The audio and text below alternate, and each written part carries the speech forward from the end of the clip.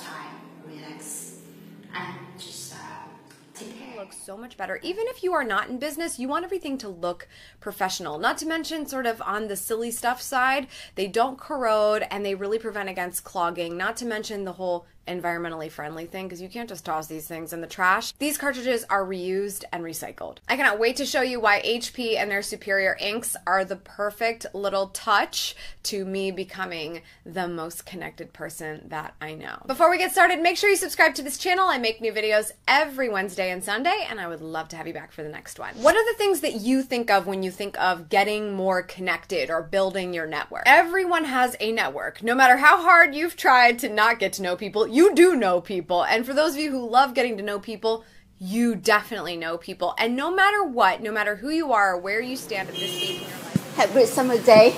Can I speak English? Wow, my name is Daisy. I'm just be here to practice English. The weather is so cool. I think it's gonna rain. Summer. Still summer, even if it's really winter. This is autumn. Do you like weather in this place? Yeah, it's okay. No, it's not too hot. Yeah. What do you think when people say about so much about crazy weather in England? I have not ever been there, but when I heard about the story, I can't believe it. Why the weather be debates crazily in England? It rains a lot, yeah. It's rain like cat and dog. Really?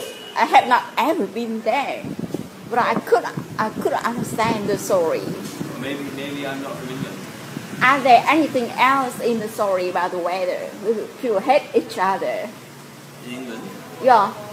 Something like cats Nothing and dogs special. bites with each other all the time. No, it's Then rains a they lot. tell about story about weather in order to quit the feeling like awkward, learning. something like that. And giving you a tour at the same time.